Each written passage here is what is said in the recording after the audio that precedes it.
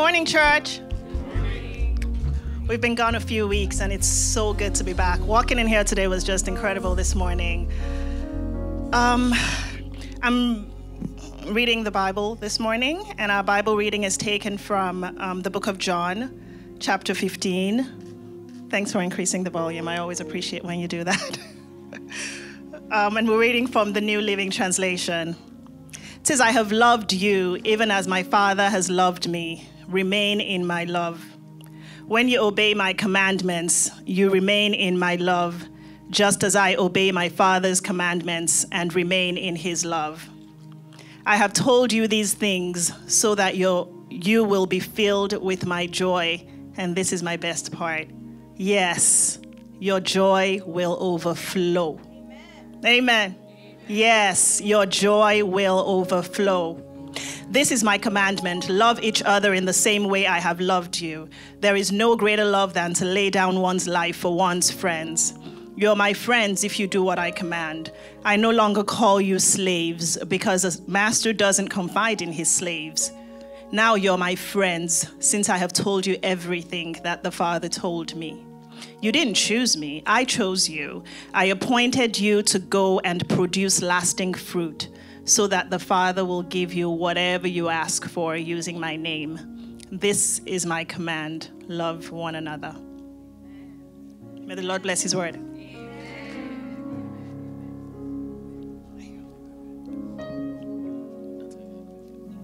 Good morning, church. You can seat. Please be seated. My name is Dio, and that was my beautiful wife, Funto.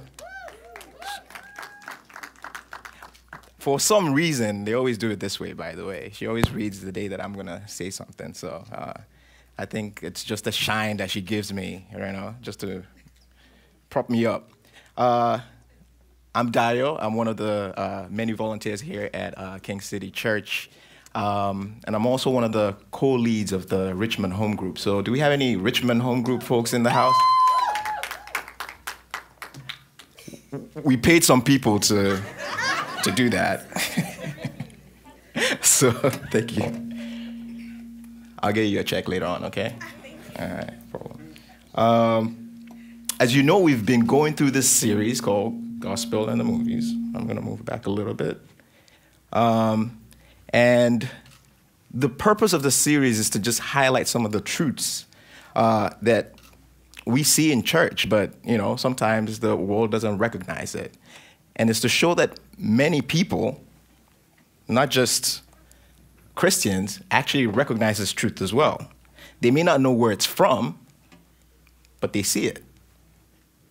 And by the way, this series, we did it last year, so this is the second installment of it. It's very, very similar. Well, I mean, I say similar, but it's not that different from the way that Christ himself taught, right? Christ would take things from his culture and things around him, and he would turn them into parables to kind of illustrate spiritual truths, right? And so this month, we've been looking at clips from different movies to highlight some of the gospel's climactic narratives. And the point of this exercise, of course, is to show that these concepts that we're talking about, concepts like forgiveness, love, sacrifice, they're universal concepts. And that we can all recognize it, even in popular culture, even though sometimes the world doesn't know that the source of those ideas is in the Bible, right? Now, as a Marvel fan, nothing gave me more pleasure than watching and rewatching the movie we're about to look at today. I'm sorry, Funto. I know Funto was like, you're watching that movie again? I was like, Funti, it's for the Bible, where I pray every time I watch it. I pray before I watch it. I pray after I watch it. I mean, I don't know what you want me to do, But the idea, like all the movies that we've watched in the past, is to show a parallel, right, between these core concepts of our Christian faith. And today we'll be talking about sacrifice, because the scenes that we're going to watch today, they do dwell on that. So I'll pray, and then we'll watch the scenes, and then I'll come back. Father, Lord, we just want to say thank you. Thank you for today. Thank you for every person, every family that's represented here. We ask, oh Lord, that you open our hearts, open our minds, so that we can learn something new and live our lives according to your will. All of this we ask for in Jesus' name. Amen.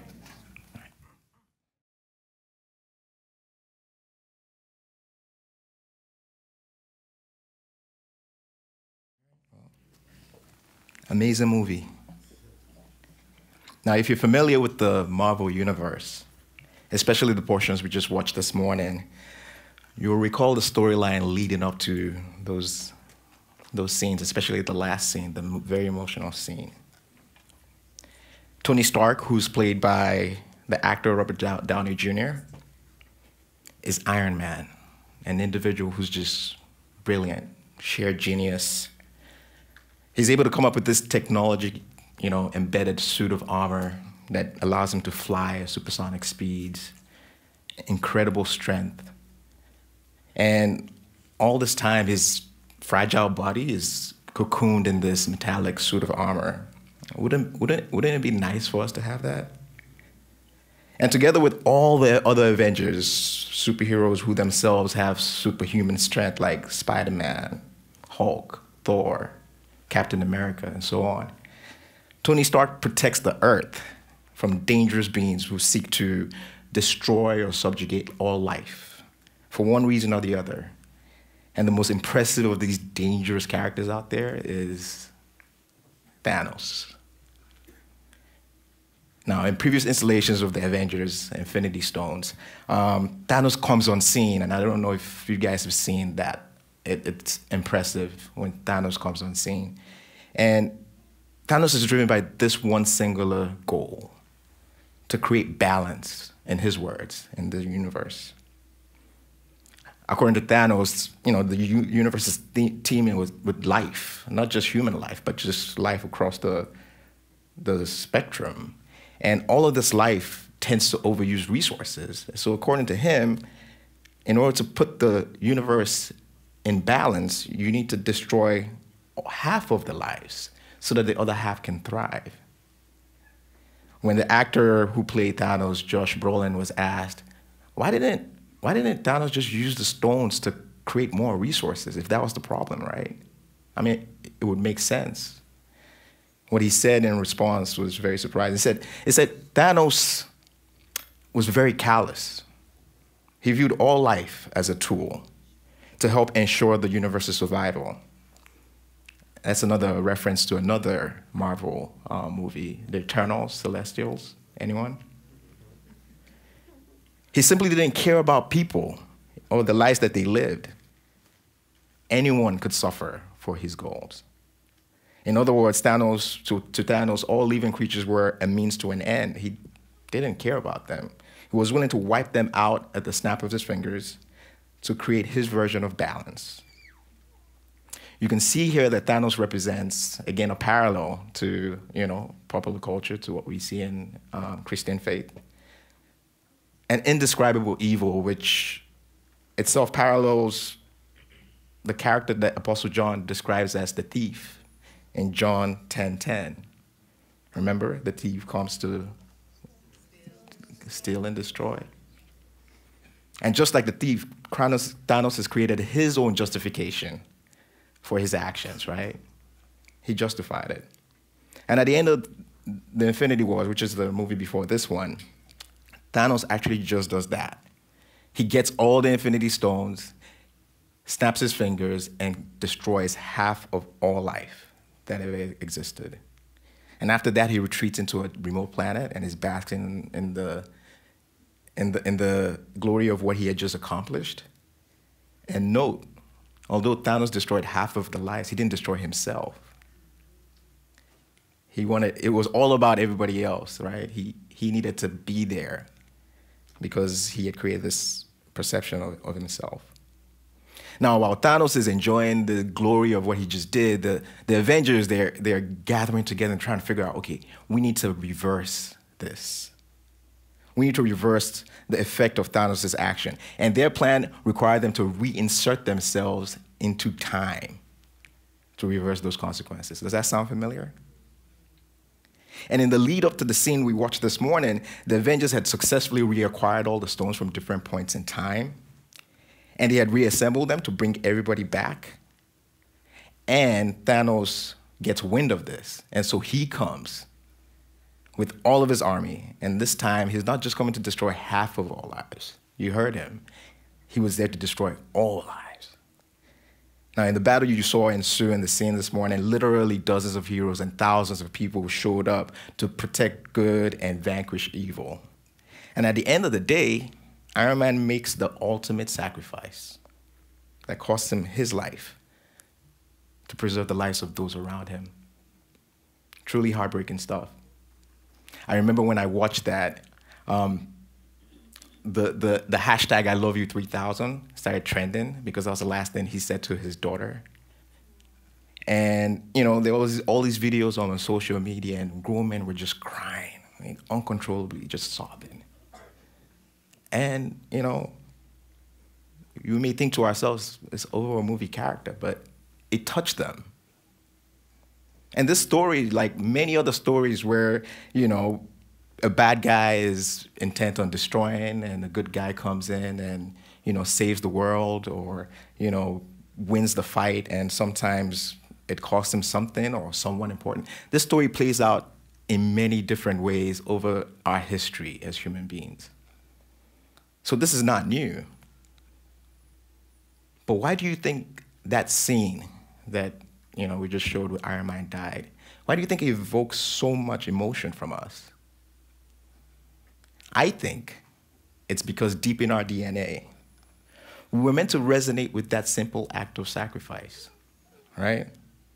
The act of sacrifice where someone lays down their life in exchange for our life to continue. Or as Professor John McAteer said in his essay titled The Gospel According to the Marvel Universe, he said superhero stories in particular help us see our own role in bringing about the better world. Having experienced Marvel's universe where ordinary people gain powers that bring them responsibility to do good, we may be awoken to the fact that in the real world, each of us has our own kind of power, and therefore our own responsibility. Most of us are not wealthy or politically influential, but everyone has power over something, even if it's only his or our own choices. And our calling in Christ is to use whatever power that we have to bring God's love to the suffering. Isn't that true? In Hebrews 11, the Bible lists quite a few heroes of our faith, people that we all know who had their flaws, but nevertheless, they sacrificed a lot to advance God's kingdom, and in so doing, they saved a lot of lives. It mentions people like Noah, Abraham, Joseph, Moses, people who wrestled evil in their own time and ultimately chose good. In particular, regarding Moses, Hebrews 11:23-27 says the following. It says, "It was by faith that Moses' parents hid him for 3 months when he was born. They saw that God had given them an unusual child, and they were not afraid to disobey the king's commands. It was by faith that Moses, when he grew up, refused to be called the son of Pharaoh's daughter. He chose to share the oppression of God's people instead of enjoying the fleeting pleasures of sin. He thought it was better to suffer for the sake of Christ than to own treasures of Egypt, for he was looking ahead to his great reward. It was by faith that Moses left the land of Egypt, not fearing the king's anger. He kept right on going because he kept his eyes on the one who is invisible." A few weeks ago, we were having a discussion about this particular passage in Hebrews, and I think for the first time I noticed it, that it said that, and according to the NIV version, Moses regarded disgrace for the sake of Christ as greater value than the treasures of Egypt. Now, if you're like me, you're like, wait a minute. Moses, Christ? I thought they were like 1,500 years apart. Like, did they overlap? Did Moses know Jesus? The short answer is this: God did reveal Christ to Moses. And you can find evidence of that in Deuteronomy 18:15, when Moses prophesies Christ coming. And he said, the Lord will raise up for you a prophet like me from your midst, from your brethren. Him you shall hear. But more importantly, Moses believed that this coming Christ, he believed that this coming Christ had a lot to offer him, more than all the treasures in this world. And he was willing to put everything that he had on the line for this Christ. In case you guys don't know exactly how much Moses sacrificed, Bible expositor Homer Kent wrote this. He said, the wealth and opulence of the 18th century dynasty is well known from the tombs and temples that remains of the Egyptian rulers. The fabulous treasures discovered in the tomb of Tutankhamun, a later pharaoh in that dynasty, spoke eloquently of the luxuries available to royalty in Egypt. Moses gave up great wealth for the greater wealth that he had in Christ. And some historians have said that regarding Moses, that when he was growing up in the Pharaoh's palace, there was a kind of like a power struggle, right? The Pharaoh's son was sickly, and nobody really knew who was going to take over. But Moses, being the son of Pharaoh's daughter, was in the running. He had just as much of a claim to being a Pharaoh as everybody else that was there. But he gave this up. So you see, Moses and the rest of the folks are exactly the kind of heroes that we should look up to. And who do you think they point to with their actions? The ultimate superhero in whom they themselves would later place their trust, Christ Jesus, the Son of God. While Moses would sacrifice all sorts of benefits and riches in his quest to serve God and to liberate his people from the clutches of Pharaoh's grasp, Christ would suffer the ultimate sacrifice, a gruesome death in his quest to liberate the entire world from the clutches of sin. Iron Man's character laid down his life for his friends, and in so doing, the curse of death was reversed, and their world was restored, and our hearts were warmed. Why do you think that is? Why do you think that is? Perhaps it's because it points to an ultimate superhero in Jesus, that because of what he has done, by laying down his life down for us, not only are we reconciled back to God, but the Bible lets us know that one day the dead will rise again and our broken world will be renewed and restored. Amen. Amen. So what does this mean for us today in the real world, not in the Marvel Universe movies? What it means is that we're all called to be heroes in our time to those that are around us, but not for our own purposes, but for the purpose of pointing everyone to the real superhero, Jesus Christ. It's what knowing that you don't have to have a metallic suit of armor or be the god of thunder like Thor, or have rockets and guns, although I think that would be nice too, but that's just me. You don't even have to have your entire life figured out. You can still be a hero by being Jesus' hands and feet today to everyone that you come into contact with. Sometimes Hollywood tends to exaggerate things, right? They make it seem impossible to attain. But to me, I think a more realistic picture of a hero is a man named Nicholas Winton. In 1938, shortly before Christmas, Winton was planning a vacation to Switzerland with his family. And following a call from some of his friends in Prague, he went there to go kind of see the situation. Prague was about to fall under the occupation of the Nazis. This was before World War II. And they were dire need to try to help the Jewish refugee children in that country. And so Winton leveraged his connections and the British government to secure a passage for all these kids, 669 of them, to get away from Prague. There was one last train that he was hoping to get out of Prague, but that train didn't make it. And so that you all know the consequences, that some of these things have.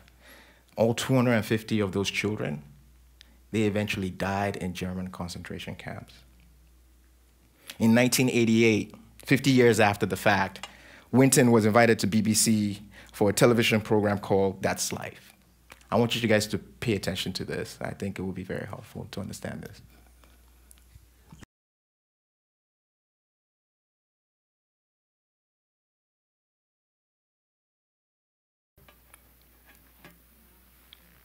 Amazing. To be honest, I was kind of conflicted about showing that. I went back and forth on it. I spoke to Dio, I spoke to Funto. I was like, ah. And the reason was because Winston, who was born a Jew, would eventually come to abhor organized religion. And he would eventually, describe organized religion as organized hypocrisy. Because according to him, we need something more. We need something else that exhibits goodness, kindness, love, honesty. Now, if I'm being honest with myself, I think Winston is kind of right that religion can't save us. As a matter of fact, you can probably argue that the more religious we get, and I'm one of them, by the way, the more I'm likely to forget how to live Christ's commandments in practical ways. We don't need a religion. All we need is a person. And who do you think encompasses all those qualities that Winton talked about? Goodness, kindness, honesty, love. I think we all know the answer to that question. It's no one but Jesus Christ alone.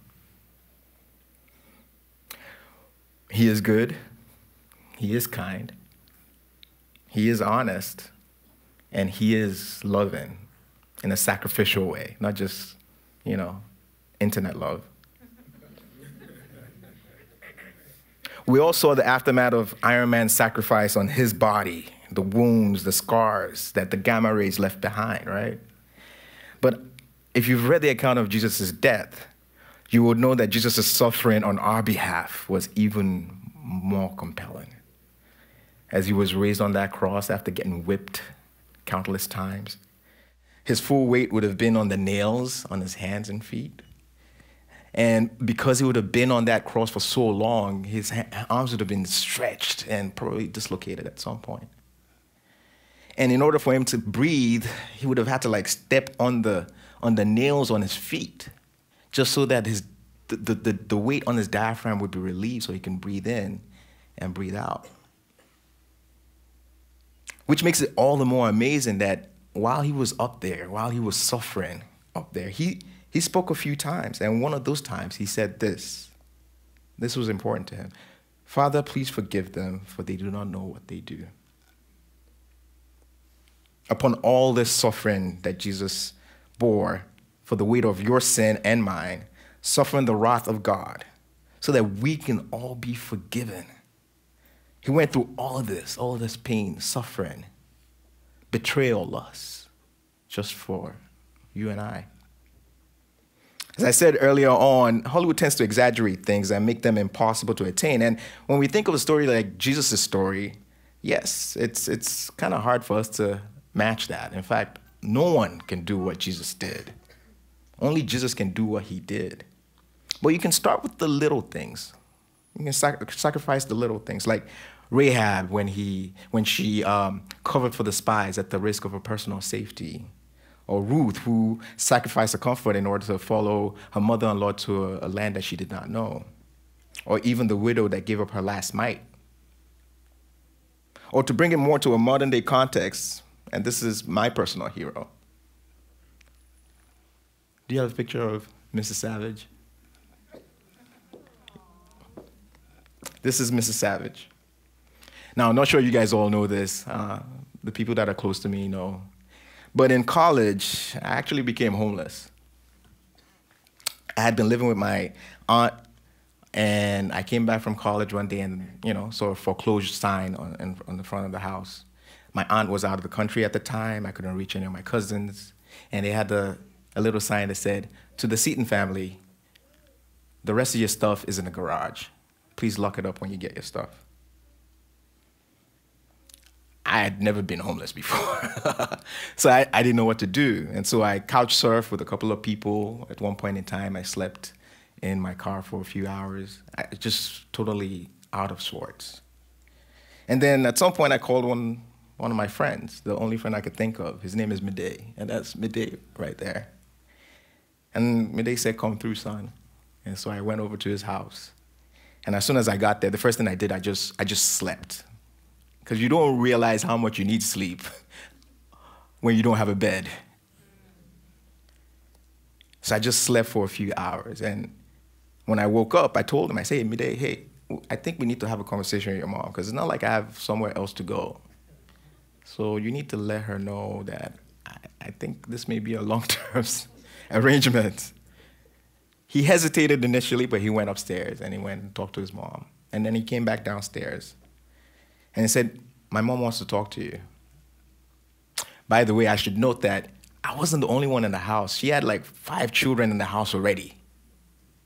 And she was a single mom, widowed, and she had a full-time job. If she had said, "I don't need any more children," I would have understood. Because this is a kid that she didn't know. She didn't know who the family was. She didn't know what kind of issues he would have. If she had said, "I'll give you 2 days to sort yourself out, but you need to go," it would have been perfectly understandable. But as I approached the side of the house where she was, I honestly wasn't expecting what she was going to tell me. What she did next blew my mind. She said, "Midday," her son, "here's the key to the house. Go to Walmart, make a copy for Daya." That was the first time anyone had made a copy of their keys for me here in the US. And I was just 19 at the time. I still have those keys till today, by the way. I told her the other day, make sure don't change the locks, because I can still come back. To blow my mind even more, she explained that the reason why she was doing what she did was because when she was a kid, her house caught fire, and she and her siblings became homeless, and someone took them in. And so she was paying it forward. So you see, you can sacrifice where you are and with what you have. You don't have to have it all figured out. And without the savage's sacrifice, I wouldn't be standing here today. Like literally, I probably wouldn't be standing here today. I'll always remember their sacrifice every waking moment of my life. Much in the same way that those people that you saw in the Winton video will probably remember Winton's sacrifice every moment of their waking lives as well. Put simply, the Lord has blessed all of us differently, but his commandment to us is all the same. In John 13, 34 through 35, he says, "A new command I give to you, love one another as I have loved you.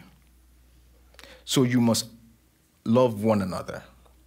By this, everyone will know that you are my disciples, if you love one another." So as we leave here today, I'd like to leave you with a thought. What does God put in your hands that you can use to be for the service of his kingdom? Is it your home? Is it your time, your experience?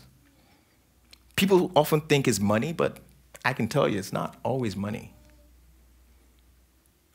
I pray we will all spend time today in prayer just asking God, reveal to me who it is that you want me to be your hands and feet to this week, even today, as soon as we leave here. And remember, guys, that love is a nice, warm feeling, but there is no love without sacrifice. There isn't. By loving others in a sacrificial way, we point to the one who loved and sacrificed his life for us. And in so doing, we can look to an even greater future, even greater reward with him, greater than any treasure that this world has to offer. Let us pray. Father, Lord, we just want to say thank you for your ultimate sacrifice in sending your son to die on our behalf. We ask that you continually remind us of the sacrifice and what it cost you, and that it spurs in our lives this constant source of just gratitude for your love, for your grace. Help us figure out what it is that we can do to make other people feel better, to feel your love even more in our lives. All of this we ask for in Jesus' name. Amen. Church, if you're blessed by that, let's go ahead and celebrate God. Come on, we can do a better job than that. Let's celebrate God for what he's done for us. The gospel's narrative is that not only had Jesus paid for our sins and washed us clean, and that because of his sacrifice for us, we get to be reconciled to him. The gospel's narrative, which is different from every other narrative and every other faith movement in the world, is that because of what he's done, he's going to renew our broken world. That all those who have been lost, we will see them again. So I don't know if there's anybody here who's lost a loved one, who's lost a mother, a father, a grandmother, a brother, or a sister. The gospel's narrative is that you will see them again because of what Jesus has done. The gospel is not just what we need for here. It gives us incredible hope for tomorrow, and for that we are grateful. So let's celebrate Jesus one more time. The ultimate superhero, the ultimate best friend, who lays his life down for us so that we can be reconciled. And Father, once again, we're so grateful. We're grateful for what you've done. May we remember it, and may it transform us to be your hands and feet here in this world. We ask and pray this in Jesus' name. And amen and amen. Let's celebrate God one more. Yes. And can we celebrate my brother Dio, Pastor Dio? Incredible, man. Incredible, incredible. Dio and Funto happen to lead the Richmond Home Group, as he mentioned earlier, a thriving group. Word has it that Funto makes the best meals. And so even if you don't have a home group, and even if you're just hungry, Richmond's the place for you. Yeah, you got the Richmond people testing to that. So thank you, Dio, for all that you do. And matter of fact, we have somebody here who's going to be giving the announcement.